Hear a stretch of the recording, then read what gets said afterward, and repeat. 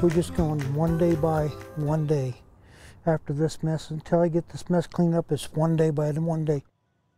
Just days before Thanksgiving, a Garden City family is trying to pick up the pieces after losing everything in a fire.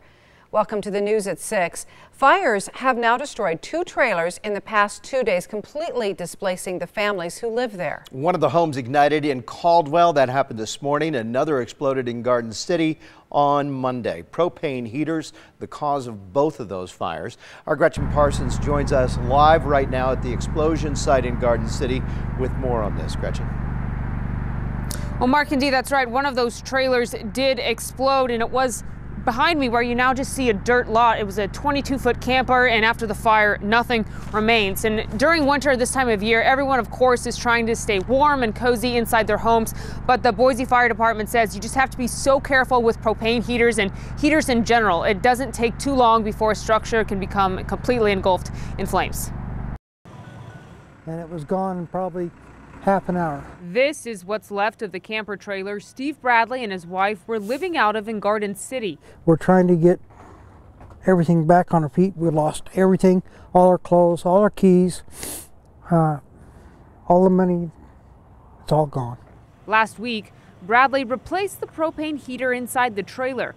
There was a leak that ultimately caused a violent explosion Monday. We was inside just getting out of bed, and there was a gas leak that we did not find or see, and the wall just blew out. The door went clear over here and hit the car. The 2 narrowly escaped. Once it blew, I grabbed her and told her to get out the door because the door was already gone. So we got the hell out of there. We lost our puppy, but the minute it blew, it started on fire. We was in shock. We didn't know what the hell it was. We thought it was a sonic boom. It was pretty loud. Boise Fire Chief Dennis Doan says anyone who installs a propane heater themselves is taking a huge risk, and to leave it to the professionals. So many of your camp stoves and camp trailers are fueled by propane, and they just need to have to be vented, and then they need to be installed by a professional. Another propane-fueled fire torched this trailer and car in Caldwell Tuesday. Caldwell Fire says a tenant turned on a portable propane heater that was sitting outside on the porch, then went back inside and fell asleep. The porch was enclosed in plastic to keep warm, and shortly after, the trailer went up in flames. Any heater needs space to breathe, at least 3 feet, and we need to keep objects clear and away from them. And you also want to make sure you have a CO detector because those propane heaters are going to give off CO. Chief Jones says breathable space applies to any type of heater, whether it be propane, electric, or gas.